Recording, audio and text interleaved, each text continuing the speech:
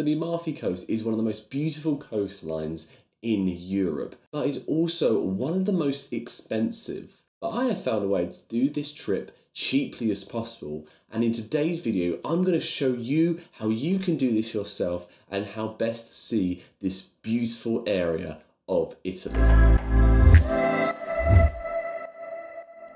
Now the first thing we always need to establish wherever we stay anywhere in the world is, where do we base ourselves? Where is the best place to stay in any region? Now the Amalfi Coast is only a 50-kilometre stretch of coastline, and a lot of the towns, although very beautiful, are very, very expensive. But for me, the most cost-effective town to stay in is the town of Sorrento. Now, although Sorrento isn't actually technically part of the Amalfi Coast, it's right next to it. It has great access to the region and is the cheapest place for you to stay. Now, just because it's the cheapest does not mean it is not beautiful. This town is absolutely stunning. You can get lost in the beautiful medieval streets, great shops, beautiful restaurants and beaches and coastline. And another reason why I think it's such a great place for you to stay is because it's so well connected. It has a great connection to Naples because it has a train station which leads straight to the centre of Naples. So that means when you land at Naples airport, it's more accessible for you to get to without trying to arrange your own transport, which can be quite expensive and difficult to arrange if you're going quite deep into the Amalfi Coast itself. And also, as well as being well connected via trains, it has a dock, so it gives you a base for you to go and explore various different islands around the Amalfi Coast, one of the most popular ones being Capri, which I'm going to talk about later in this video. And if you do decide to stay in Sorrento, you will see after looking at Airbnb and looking at booking.com that this is the cheapest place for you to stay. When you start to compare the price of staying in Sorrento to the price of staying in other towns like Positano, you'll start to see actually how more expensive it is to stay in the different regions. And then when you factor in the connections that I've explained, you'll see that this is a clear choice to stay in Sorrento. And for those of you who are wondering how I got such a cheap deal, I will go in more depth for this later in the video, so please keep watching or flick through via the index and timestamps in the description. So when is the best time of year to go to the Amalfi Coast? Well, as I said earlier on, this is a very, very popular tourist destination. So for me, the best time for you to visit is either May, early June or September. This way you're able to enjoy the beautiful summer weather while still avoiding the busy crowds. Because the Amalfi Coast has a lot of windy roads, the towns are very, very small, and it can become very, very busy very quickly. So it's always worth trying to avoid the peak months of July and August. As long as you miss these months, I think you can have a great time in the Amalfi Coast. And also, if you go off season, it's cheaper as well. So always look to book in May, early June or September. Now, the absolute #1 place that everybody wants to go and visit if you do visit the Amalfi Coast is to go and see the island of Capri. This is a beautiful island just off the coast of Sorrento, and it is definitely worth visiting. It's very, very easy to get to if you do base yourself in Sorrento. Just go down to the docks, you can book tickets on the day, and they have regular ferries go to and from Sorrento. Now when you do arrive on the island of Capri, you get dropped off in this wonderful little fishing village, but what you'll notice is that it's a very mountainous island, and so the first thing for you to do is to capture a cable car from the bottom of where you're dropped off near the docks, which will take you straight up to the main shopping plaza and main town area of Capri. Now this cable car isn't very expensive. I think it's only about €5 for a return ticket. As you're going up, you get a great view of the island itself. Obviously, if you don't want to do this, you can walk to the top of there, but it does take a while. As I said, it is quite a mountainous terrain and might take you a while to get there. Now, when you get to the top of this area, a lot of people want to go, where's the best views? Where can I get these great shots, these great nice Instagram worthy shots? Well, I'm going to show you now some of the best viewing platforms you can do on the island. Now, so when you come to the end of the cable car, there is a number of different places you can go. One of the most popular areas is to go to the botanical gardens, which gives you a great view of the opposite side of the island itself. Now, because this is botanical gardens, which are free to get into, it is very, very busy, a little bit crowded, and can sometimes kind of ruin that experience. But there is one place that I found on Google Maps while I was there, and what they call it is Cannon View, and I think the actual Italian name for it, and again, apologies if I'm butchering this language, is Du Ponte Cannon.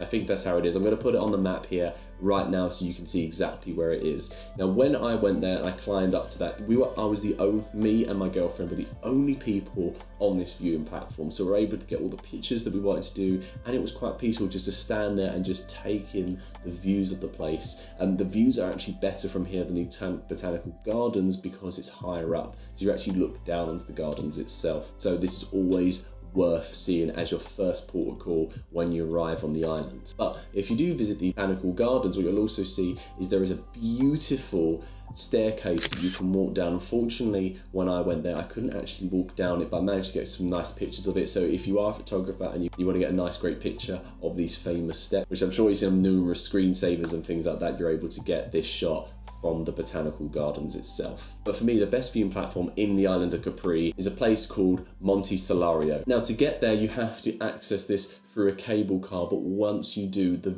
views on the top are absolutely stunning. If you want to have the best views of Capri, this is the best place for you to go. So these are my top places for the best views on Capri. Now, some of you will want to see the best beaches on the island of Capri, and for me there's only one place that I can recommend, and that is in a place called Marina Piccola. So I'm sorry if I've pronounced that wrong. I'm just going to put it on the maps here. As you'll see, it's on the opposite side from the docks and where you get dropped off. But if you can make this has the best views in Capri. As I've shown some of the photos here that you can get, it is beautiful, and usually it's not that busy. As far as I'm aware, it's a public beach and not private. However, it might change by the time that you visit it, so be prepared to pay for private beaches, and this could be an issue for this particular reason. There's not a lot of public beaches. Now, also, if you do want to see the rest of the island from a different kind of point of view, you can actually take a number of tours as well, which leave from the port, and they'll take you around the island so you can see where it needs to go.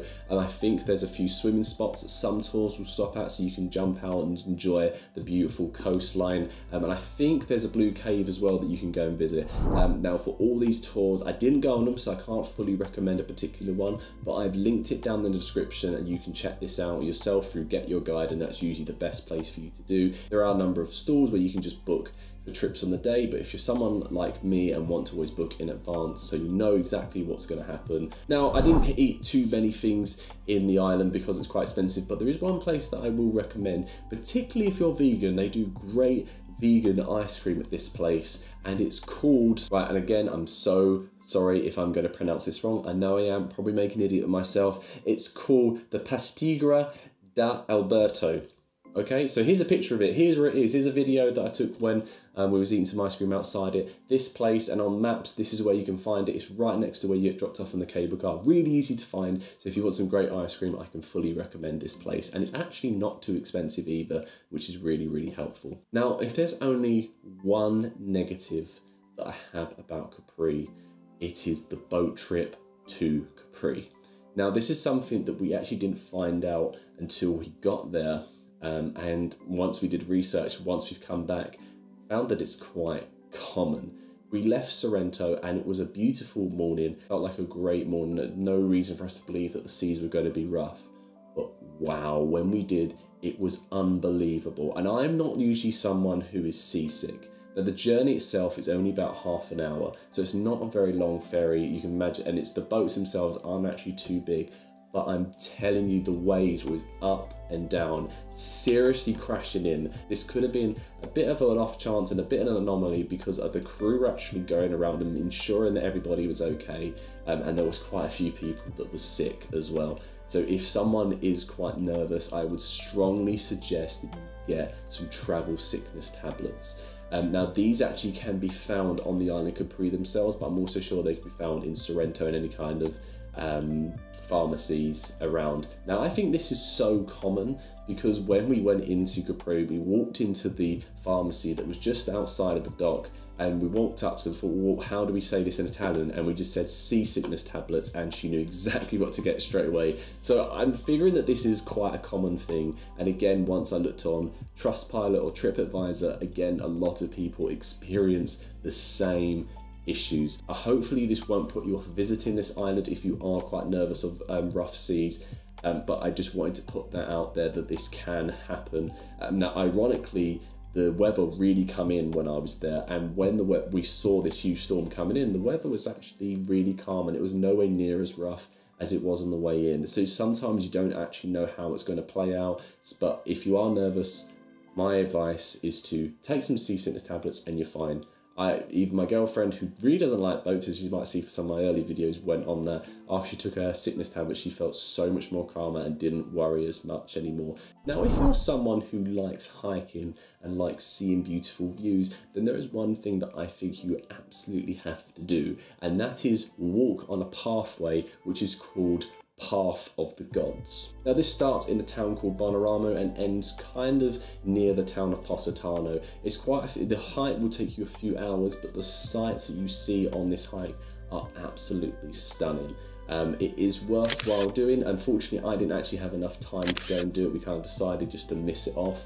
But it's still something that I would highly recommend that you do, and it also doesn't cost you anything. It's just trying to get there and walk across. Obviously, if you're not someone who likes hiking, skip over that. But if you want someone to get great pictures of incredible views around this coastline, this is one of the best hikes you can do, and probably even one of the best hikes you can do in Italy. Now, one of the most beautiful towns on the Amalfi Coast, which is an absolute must-see, is the town of Positano. It's a stunning town built right into a cliff, and the way in which the architecture and all the houses hang over each other is truly beautiful. But being on the Amalfi Coast, it's also super, super expensive. And also what is always worth mentioning is that the main beach that you see in Positano, and is the most easy accessible, is a private beach. Now, what this means is that there's a number of beach clubs which own certain strips of the beach, and you actually have to pay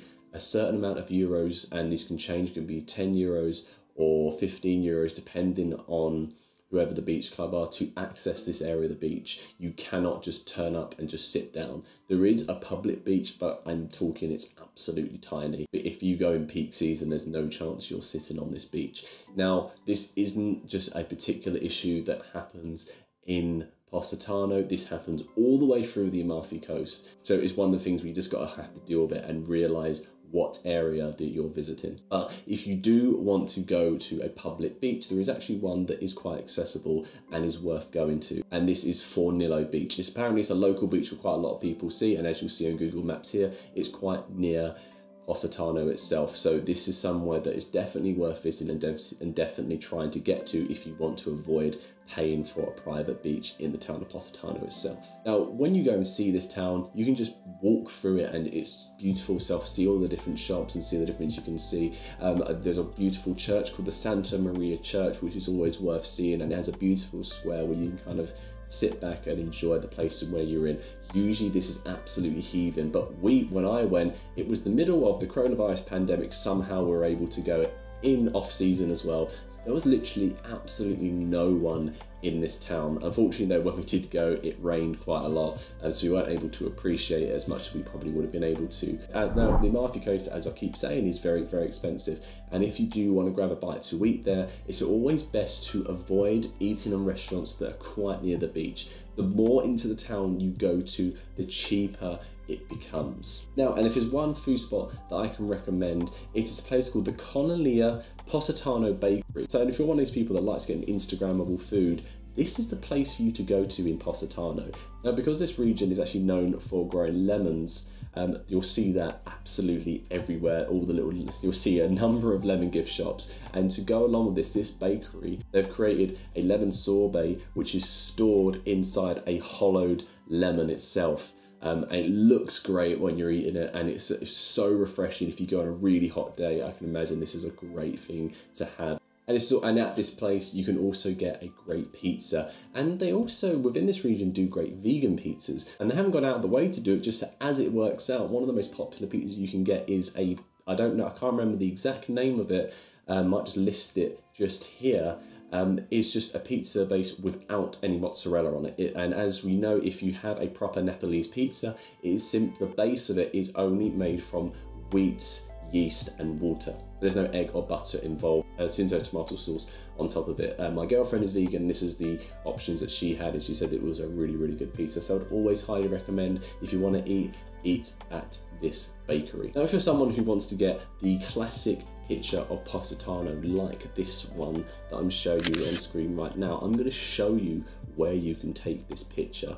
Now, there is a bus that runs through the Amalfi Coast, and the spot in which this picture was taken is right next to it. Now, I'm going to show it to you right now on the maps itself. So if you just go to this area here, and on Google Street View, we just go along and see where that little staircase is just at the beginning of it. That is where this picture was taken. So if you want to have that picture, this is where you go. Now, what I'm going to recommend is something that isn't actually in the Amalfi Coast, but if you're visiting this region, it's an absolute must-see, and that is Pompeii. Now, Pompeii, as we all know, is a archaeological gold mine. It was buried under the ash when Mount Vesuvius erupted. We've all learned it when we were children, and to actually visit the place is quite awe-inspiring. It's absolutely stunning how much was preserved, all the different artwork and the colours, and you can really see quite a high functioning society, and it's very humbling to see how they would have lived their lives. Now, if you do want to go and see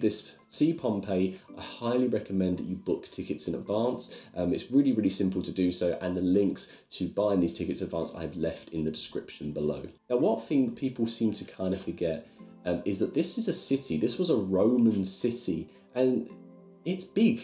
It's really big. So you can spend hours and hours and hours just exploring through the towns. But one of the issues is there's not a lot of explanation of what ruin is what and what things you're looking at. So what they usually have when you turn up is a tour guide, and there'll be quite a lot of tour guides that will try and pitch you to join their tour, where you can follow them around and learn about Pompeii. Now, this is also a really good thing to do, but sometimes they can be quite expensive. But you want to have a tour guide, but you want to do it most cost-effective way. I highly recommend that you download Rick Steves' tour guide on your phone and just listen to it as you walk around. This is the cheapest way to do it because it's completely free. And for those of you who have never listened to Rick Steves' guides, they're highly, highly recommended, and it's a great way for you to explore Pompeii and understand exactly where you are. He tells you where to walk to, how to see, and when you're walking in front of things. It's really, really clear. So if you don't want to pay for a tour guide, I fully recommend that you download Rick Steves' free guide. Now, getting to Pompeii from the Amalfi Coast is actually quite simple. Now, if you have decided to stay in Sorrento, it's even easier. You simply need to hop on the train, which takes you all the way around to a station called Pompeii Scavi. Now, you can see this on Google Maps. If you're unsure of what to do, always look on Google Maps, and it gives you the best explanation on what trains to get. Now, it's pretty simple to get the train from Sorrento to Pompeii because Sorrento is the end of the line, so there's only one direction that the trains are going to go to, so you can't really get the wrong train.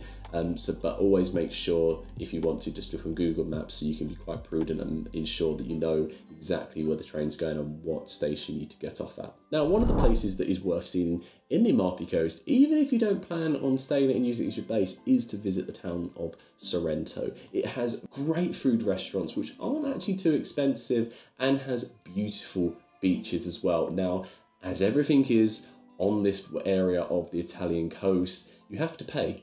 There's all private beaches. It's about €10, and you can be there for as long as you want. But the water and the area, once you've actually paid for it, is really, really beautiful, and it is a great place for you to relax. So don't see this as a negative of Sorrento. This is just a fact of where you are and the kind of culture that there is with a lot of the beaches. Now, as I kind of closely mentioned, one of the best things about Sorrento is food. And there is beautiful food spots, and I'm going to recommend a few of them to you now. Now, if you are vegan, there is great options for you in Sorrento, and generally throughout this region, actually, because of the way in which they cook. A lot of vegetarian dishes actually end up being vegan quite a lot of the time. Now, there's one restaurant which that again has some really good vegan options, but isn't actually a vegan restaurant itself. It's a little cafe bistro called Enjoy the Little Things. And we actually ended up going here twice. If you want to get the carbonara, I highly recommend it, and some of the tomato pastas as well, and particularly the bruschetta. Now, bruschetta in this region is beautiful. I've never really had seen the appeal of it, but once you have something from this region, you realise that the tomatoes that we eat at home are not a touch on the authentic tomatoes that are grown in this region. The taste difference is unbelievable. I highly recommend whatever restaurant you go to, get some bruschetta and tell me what you think, because it's honestly the best thing ever. And within Sorrento, we also have a vegan gelato place, and this place is called Gelato Racchi. You can find it just here in the town of Sorrento, and the gelato you get from it is beautiful. I'm going to be honest, I'm not vegan, but I couldn't tell the difference. It is that good, so I'd highly recommend that you visit this place, even if you're not vegan. But if you are vegan, there is actually a completely vegan restaurant in Sorrento, and it's called Frankie's Bar Pizzeria. Now, you can find this restaurant just here. It's kind of a little bit based on an English pub, but don't let that put you off. The food is actually really, really good. And particularly if you are with someone who is vegan, like my girlfriend is, it's quite nice and relaxing to see them have actually a number of different options. You had vegan cheesecake there, which was beautiful. Again, we had some really good bruschetta and a few other great meals as well. So I'd always highly recommend this place, even if you're not vegan. Now, if you're staying in this region and you've seen the Amalfi Coast and you've stayed in Sorrento and you've gone to Capri and you've seen Pompeii, you can't really go through this region and not take a day to visit the historic city of Naples. And if you go into Naples, you absolutely must get a proper Nepalese pizza. This is just something you have to do. This is one of the only places in the world. This is where pizza comes from, so you have to do it. And there's only one restaurant that I would recommend, and that is a place called Pizzeria di Michele. It was made famous from the Julia Roberts film Eat, Pray, Love. This is where she goes to and has proper Nepalese pizza. Because it's such a popular pizzeria and it's actually Michelin rated pizzeria, it's very, very busy. When you turn up, there's a massive group of people, and there's a guy that just write down your names, you tell him how many people you want, and he'll just shout it out. However, what you need to do is make sure you're aware of the list and where you are on the list, because he was shouting out the names. We were waiting there for about 40 minutes, and then we realised he'd crossed us off, thought he'd taken us in, and he hadn't, and we actually had to get quite forceful and say, no, you've crossed us off the list, and we're standing out here still. And then he realised his mistake and took us in. So always make sure that you're like that. Now, this is Italy, it is busy, it's bustly. Don't expect incredible service, because that's just not how it's done in pizzerias. Just enjoy the chaos, and the pizzas are really cheap. I'm talking €5 for quite a big pizza, and it's probably one of the best pizzas I've ever eaten. So I always highly recommend you visit this pizzeria. Now, as for the city of Naples itself, there are some wonderful things you can go and do. Like the palace is actually worth visiting, and it's only about €6 to visit. But apart from a few great shopping spots and a few great architectural spots, Naples, in my opinion, and I don't want to offend anyone that is from the region or lives in Naples, it's not the best. It's very, very run down. It's very dirty. There's a lot of rubbish. There's a lot of graffiti. And to be honest, in some areas I didn't feel safe. It's not somewhere where you'd expect to spend your holiday. The fact of the matter is you have to go through Naples to get to the airport and to get to the Amalfi Coast. It's just something you can do on your way back to the airport, which is exactly what we did. Now, one of the questions that I get asked all the time is about getting around. How do you find your way around these different areas of the world? This section of the video, I'm going to explain exactly the best ways to get around this area of the Italian coastline. Then one of the best things that people usually do is hire a car.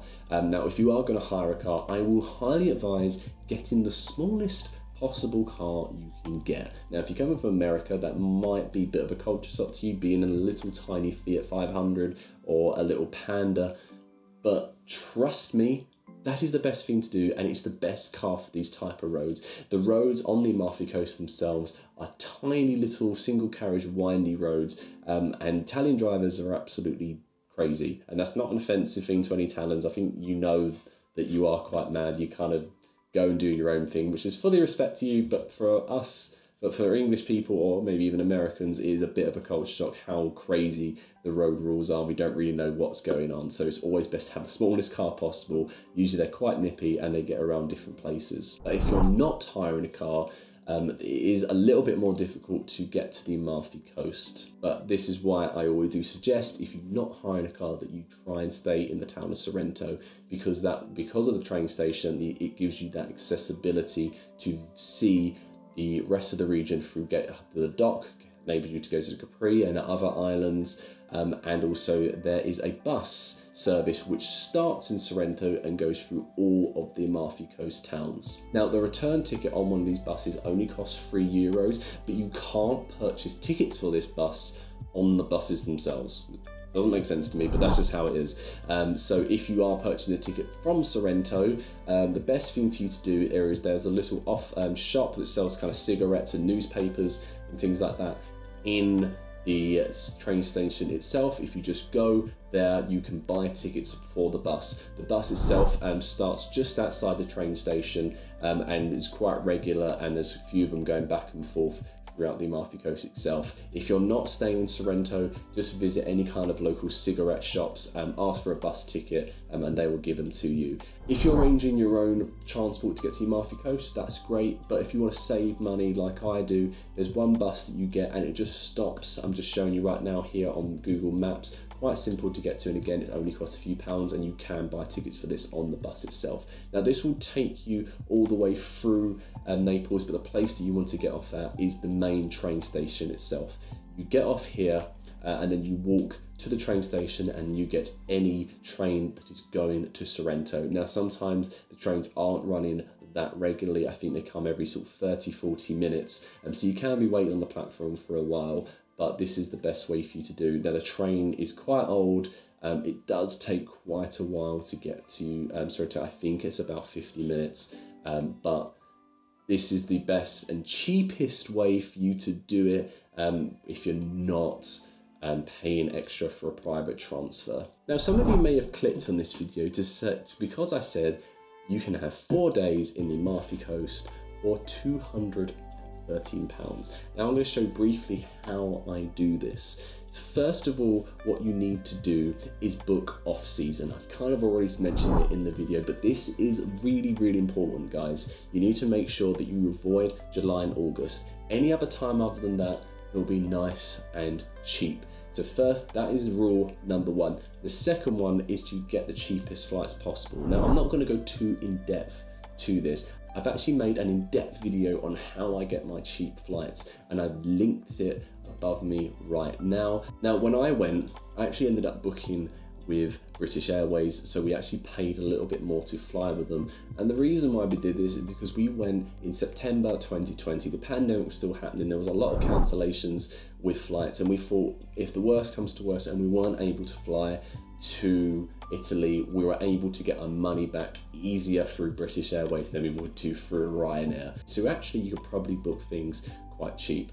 So if you want to find out how you can get the cheapest tickets, please watch that video. I've linked it in the description below. Please watch that first and then continue watching the rest of this video. Now, I've always said this a number of times on different videos. If you're going to book anywhere, always try and book through booking.com or Airbnb. Now, actually, this time we didn't actually stay in an Airbnb. We went through booking.com and we found some great deals. Now, for a 4-night stay, including breakfast, it cost us £138 per person. We stayed in a place called Hotel Sorrento, and it was a really, really nice hotel. To get these prices, ensure that you book through these sites. And the next thing for you to do if you want to get this price is to use public transport and don't hire a car, because if you hire a car, you have to pay for parking, you have to pay for petrol, and you have to pay for the car hire itself.